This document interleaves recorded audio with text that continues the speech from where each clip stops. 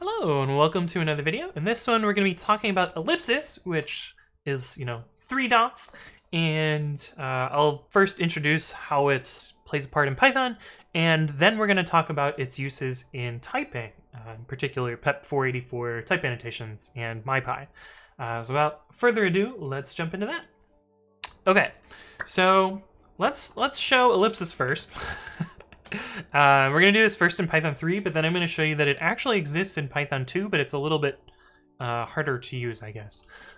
So there's this built-in singleton in Python called ellipsis, and its representation is just ellipses. So if you type, ellipsis, you get ellipsis. And you can, use this as a variable or whatever, ellipsis, or as a value for a variable, and, it's essentially a placeholder value that you can use, similar to none, true, and false as well. True, none, and false. Although none's repr is the empty string, so you don't actually see anything. And there's another way you can access ellipsis in Python 3, and that is just 3 dots. And this is syntax that was added in Python 3, or I guess it was made more generic in Python 3. You could use it before in Python 2, but only in very specific cases. Let me show those. So if I just type 3 dots in Python 2, we of course get a syntax error. You can, however, get a reference to this through getItem, which is the one place where ellipsis is allowed to exist. So if we do self.x equals obj, and we make a we need to make this a new style class. Man, Python 2, right? I always forget how to do this the proper way. C equals C, and if we access C with an ellipsis, we can get a reference to it that way. It also exists as the global ellipsis name as well, but you could use it in slices, and this was used in several libraries. I believe NumPy has a use for this, but there aren't any built-in types that utilize this directly. But anyway, it does exist in Python 2, but we're going to be talking about Python 3 semantics today, so we can basically ignore that.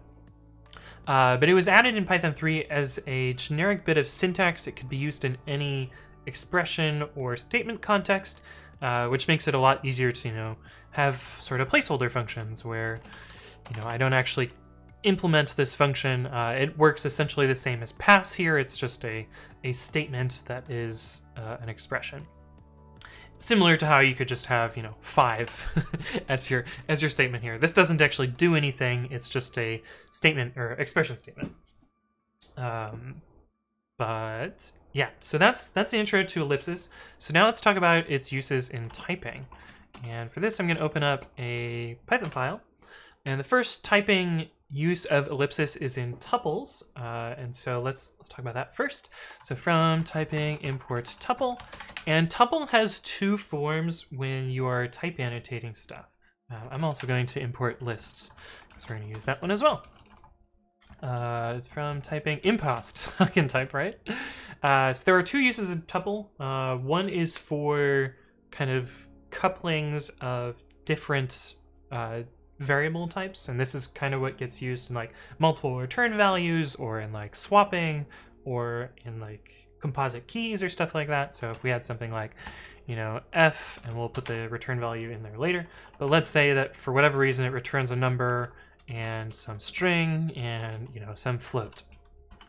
And so the way you would annotate this multiple return value, this is actually returning a tuple, is by tuple with int stir float. And this is kind of the variable args form of, or I guess not variable args, but like positional types of tuple, where the inner value in the generic part of tuple is the positional types. And so that's one way that you can type tuple in mypy. The other way that you type tuple is a variable length, but a homogeneous tuple. Homogeneous here meaning that every element in the tuple has exactly the same type. And so let's say we had another function, we retrieve some list from something. So we have like x, which is a list of integers, and has a bunch of integers. Now, of course, this type annotation isn't necessary in this context because mypy can infer that this is in fact a list of integers.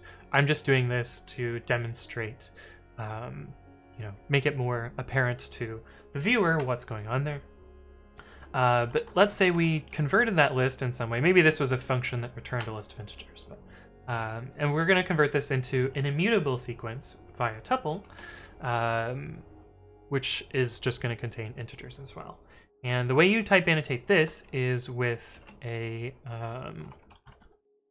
similar expression to this above, but we're going to be using ellipsis here. And this says that this is a tuple of integers that is variable in length. So this could be 1 integer, it could be 2 integers, it could be 0, it could be 5 million integers. But it's an amorphous, homogeneous sequence of integers. And that's one use of ellipsis in mypy. Let's actually install mypy and make sure that this type checks.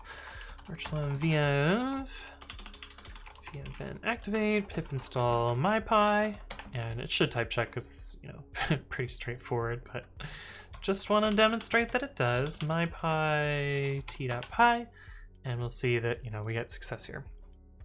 Now the other form of ellipsis in typing is for placeholder values for callables, and I don't actually have any examples of this, but normally when you type a callable, so you have some function, you have callable, and you specify the arguments here. The arguments here and the return value here. So like, let's say that we wanted to assign this G up there. We would say that it takes no arguments and it returns tuple of, any number of ints. So this is how you would specify that callable. I'm typing import callable, and sometimes it's useful, or like maybe not useful, to specify the argument signature. So maybe we had like, I don't know, get function info, which takes in some function and it's a callable of any arguments and it returns any value. We don't actually care so much about what that callable is, and maybe we return a stir. And maybe we do something like, return function name, and I don't know, some value like this. I actually don't think this type checks because, I forgot to import any. Rem typing import any. Oh, this does type check, okay. Which is weird because not all callables have a name attribute. Because get function info of a lambda, I believe, yeah, that type checks, but I believe that's a runtime error. Oh, maybe lambdas do have names. Really? Lambda none dot name. Oh, okay, well, I'm wrong. Anyway, but yeah, here might be an example where you would, type annotate with the ellipsis here, and the ellipsis means that any set of arguments can fit there. But anyway, hopefully this was useful. If you guys have additional questions or things that you want me to explain, leave a comment below or reach out to me on the various platforms. But thank you all for watching, and I will see you guys in the next one.